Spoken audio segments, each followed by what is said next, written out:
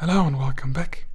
This week is going to be all about elliptic curve cryptography, which is a quite big topic, so we're going to spend a couple of weeks on it actually.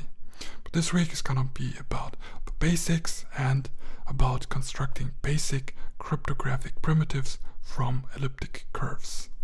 So let's dive right in. Elliptic curves are often mysterious to people because the concepts are not as intuitive as working directly with numbers, so we're going to take our time to go through it. To do elliptic curve cryptography, we'll need finite fields, algebraic varieties, and some projective geometry.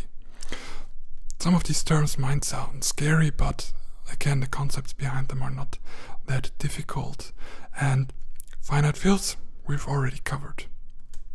So, what is the motivation behind elliptic curve cryptography? It's quite simple. Elliptic curve cryptography allows for a lot smaller key sizes.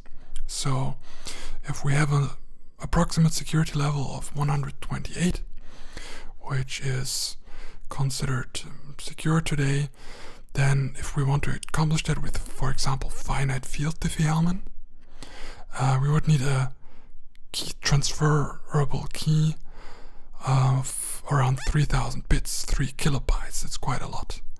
For the same security with elliptic curves, we would need keys of around 256 bits. Of course, that's a lot fewer, and therefore it's a lot faster to transmit, especially if I have multiple connections per second that I need to open.